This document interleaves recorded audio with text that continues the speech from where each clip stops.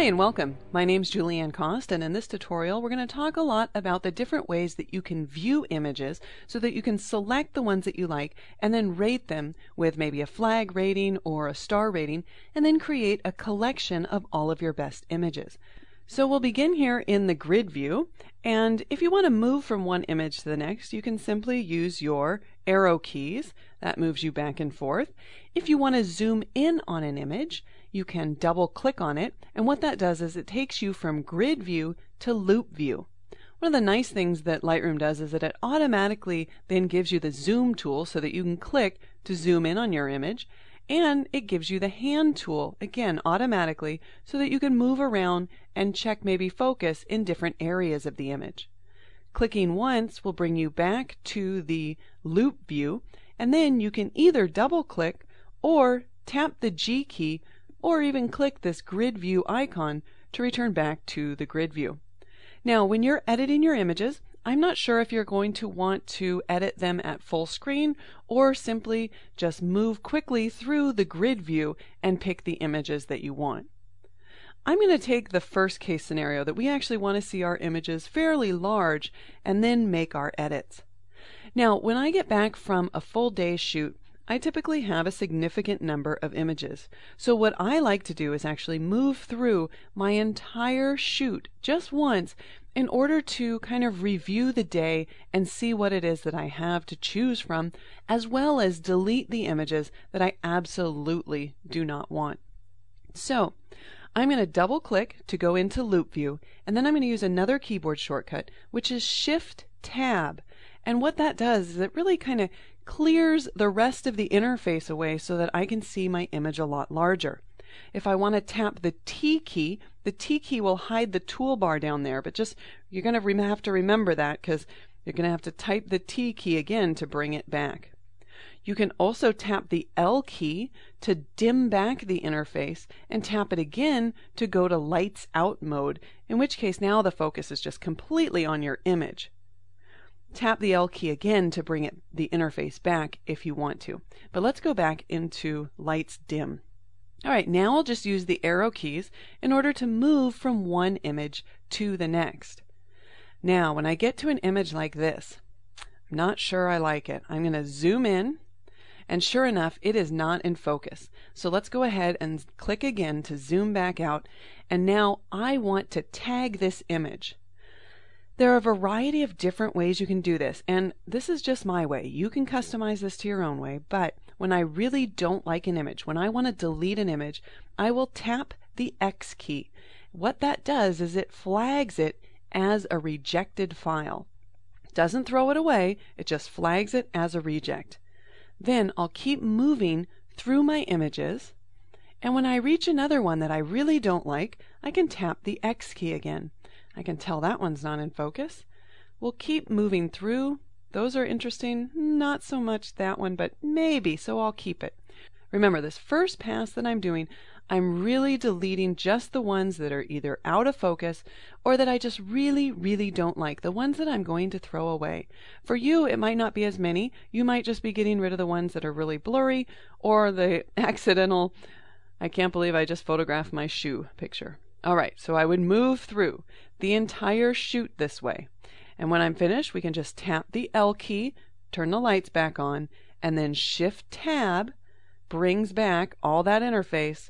And what's the last thing? The T key to bring back our tools. Okay, excellent. So let's just imagine that I have gone through my entire shoot. I don't want to take the time to really do it, so I'm going to stop here. And then I'll go back to the grid view. Now the reason that I'm going back to the grid view is because it gives me the ability to filter my images. So what I would want to do right now is I'd want to see all of those images that I attributed with the reject flag. And here we can see the 4 images. And I really like the fact that Lightroom fades back any of the images that have gotten this reject tag that we applied by tapping the X key as dimmed. So at this point I actually go ahead and select them all. A simple Command or Control A will select them all, and then tapping the delete key will bring up this warning. and it asks you, do you want to delete the 4 selected master photos from disk or just remove them from Lightroom? Well, if these are really terrible images and they're blurry and I never want to see them again, I will actually choose to delete them from the disk. If you wanted to, you could leave them on the disk and just tell Lightroom to ignore them by clicking remove. But you know what? I'm done. I don't like these images. They're going into the trash. So I click delete from disk, and Lightroom has now moved those files on my hard drive from the folder they were in into the trash can or the recycle bin. Hasn't emptied it, but they're there. Good. I never want to see them again. They weren't even in focus. All right, now we'll take off the filter by clicking None, and we're left with all of the images that we think are decent. We've had a nice review of them because we've moved through them once, and now it's time to further refine which images I like. So I can do that right here in Grid View. I could make my thumbnails larger if I wanted to by moving the thumbnail slider. I could use the Shift tab in order to see more at a time, and I could scroll down through them if I wanted to. Now, this is fine for a quick pick, but if you want to see the whole image full screen again, then I would suggest double-clicking on it and using that arrow key. So when I come across an image that I really like, I will tap the 1 key. The 1 key is going to give me 1 star. Now, other folks, they don't need 1, 2, 3, 4, and 5 stars. They might just want to pick their favorite, in which case you can flag your images as a pick by tapping the P key. Now it's flagged as a pick. If all you're doing is trying to pick the best ones, this might be a good alternative for you. If you ever want to unflag your image, you can either click on the flag icon down here in the toolbar or type U for unflag. All right, I'm going to use the 1 star to 5 star rating system, but I'm actually only going to use 1 or 2 stars. And I'm not going to spend a lot of time here when I'm going through my images. If I find an image that I really, really like, I'm simply going to give it 1 star. I'm not going to sit here and debate if it's a 1 star or a 2 star image, or a 2 star or a 3 star image. I'm just going to rate the ones that I really, really like with 1 star. All right, we'll keep moving through here. All right, and I like that one, but look, I've got a lot of images that are similar. What I might do at this point is I might show my film strip down here so I get a little preview of what's to come, because there are other ways to view multiple images. I'm going to go ahead and select these 3 in the film strip. You can see this one selected. I'll hold down the Shift key and select this range, and now I'm going to use the survey view. This icon right here, or the N key. N as in Nancy. Now look, I can see all 3 of these very large, and now I can really determine which one do I like the best, and whichever one I like the best, I would simply click on it and then tap that 1 key, or you can see you can manually click to star the image here. Now let's select the next sequence. Look at this, I've got a lot of images that are very similar here. Well, right off the bat, I can start taking some of these away. I know that I don't like this one, so when I position my cursor on top of it, I get the X key and I can go ahead and reject it. I don't think I really like this view or this view very well either. But now I'm at a point where I really want to check focus and compare these 6 images a little bit closer. So I'm going to switch from Survey View over to Compare. Now you can see on the left I have a select image and a candidate. The goal here is to get my best image over here in the select window. So how do I do that? Well, I look at the image on the right and I say, is the image on the right better than the one on the left? No. So I'll move to the next image using the right arrow button. You can also use the right arrow key on your keyboard. Which image do I like better? Well, actually, I like the image on the right better, so I need to promote this image. And I can do that by using this icon right here, the Y, or the candidate, move it over to X, or the select. Excellent. Oh, now I like this one better, so let's do that again. You can also do this with a keyboard shortcut. The up key promotes them. And again, this one is better. Fantastic. So now I've gotten to the end. I've gone through all 6 images. I've been promoting the one I like the best to the left. That becomes my select, and I can either tap the 1 key or click on the 1 star icon right down here. Excellent. Let's go back to Loop View. I can do that by clicking on the Loop View icon or tapping the E key. I like to think of that as enlarge. Now we can continue to move through these using my arrow keys, but for the sake of time, let me go back to Grid View, and I'm going to use the minus key to zoom back out a little bit. I'm just going to scroll down and select quickly in the thumbnail view some of the images that I like and rate them with 1 star by just tapping on the 1 key. Oh, look at this. I've got a whole bunch of images. Look, these images here are a panorama. So if I don't want to see all of these images that are in a sequence, I can quickly select them all and then go under the photo menu, go to stacking and group them into a stack.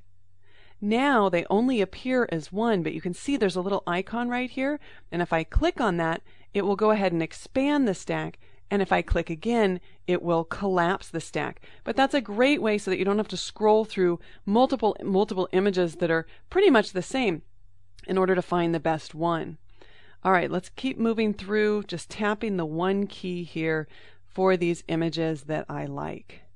All right, and this is another great candidate for that compare mode, but I'm not going to waste our time with that. Okay, so let's say we've moved through the entire folder. Now I would go back and I would filter my images so that I'm only looking at those 1 stars. And then I would go through these again and I would just promote the ones that I really, really like to 2 stars. So you can see that it doesn't take me a ton of time to move through and do all of this. And it's just the way that I'm comfortable doing it. All right, I tapped the tab key there in order to bring back those panels. Now, there is one other way of kind of tagging an image, and that's with your color labels. We can go ahead and view those if they're not showing by using the downward facing triangle here on the toolbar and selecting color label. And then we could just click on one of these color labels or use the keyboard shortcut 6 through 9 to get the red through blue, or click on the purple color label. It's just one more way to identify and label your images. So use whichever one is most comfortable for you. All right, now let's talk about collections. There are 2 different kinds of collections in Lightroom. You can create a regular collection or a smart collection. You can also create a collection set, but that's really just like a folder that you would put these 2 kinds of collections in. So we'll start with just a regular collection because I want to make a collection of all of my best images. So we'll just call this portfolio. And then click create. Now I can move down here through my White Sands folder, and when I find an image that I really like, I can simply drag that into the portfolio collection. And I can just keep moving down. I can select multiple images at a time if I want to and drag them in. Now that's excellent, but where I think that the collections really start shining is when you want to make collections of images that live in different folders. If I want to add something, let's say for example from my group of still life images, I can click on one to select it, scroll down, click on another image to select it, and drag those into my portfolio collection as well. So now that when we look at those, we can see that I've got some images from White Sands, some images from my still life series. So I didn't have to move any of those files on the hard drive. They still live in their original location. I've just created kind of this virtual collection or virtual folder that's just pointing to the real images in their real folder. But it's so great because now I don't have to make duplicates and move them around and make copies and take up extra hard drive space. For example, I can go to Yellowstone. Let's pick some images from here, maybe this one and this one, and drag it in as well. Again, you can see I've got all these different images now from all these different folders in a single location. That's fantastic. Now let's take a look at smart collections. Smart collections, they work kind of like really powerful filters, only they're more permanent. So let's say I just want to make a collection, Best of White Sands. Now what I do is I put in all of my rules or criteria that Lightroom's going to use to create this collection. So let's say, for example, I say that the rating has to be greater than or equal to 2, and the folder itself has to contain the word White Sands. Or I could use a keyword here. I can add as much information or as much search criteria as I want. I could say, for example, that it has to have been shot between a certain capture date, right? I could say is in the range, or is in the last year or the last month. There is so much to choose from here, but we're going to keep it rather simple. Just the best of White Sands, all my 2-star images that are in the White Sands folder. I click on Create. It creates this best of White Sands. We click on it. There's 8 images in there. Now, the great thing about this is, look what happens when I go back to White Sands. I'm going to scroll on down here till I find another image. Oh, I think this one's fantastic. I'll give it 2 stars. You can see the collection was automatically updated. If I select this image and tap 2, now I'm up to 10 images. When you click on that, you can see that those images have been added. So that's the primary difference between the regular collection and the Smart collection. And of course, the opposite works as well. So for example, if I demote this, if I say, I only want 1 star, and I click on the 1-star rating, it will automatically take it out of the Smart collection. Also, if I go back to my regular portfolio collection and I decide that I don't want an image in it, if I select that image, tap the delete key, it will delete it from the collection, not from my hard drive. It's still in my White Sands folder, but it has been deleted from the collection.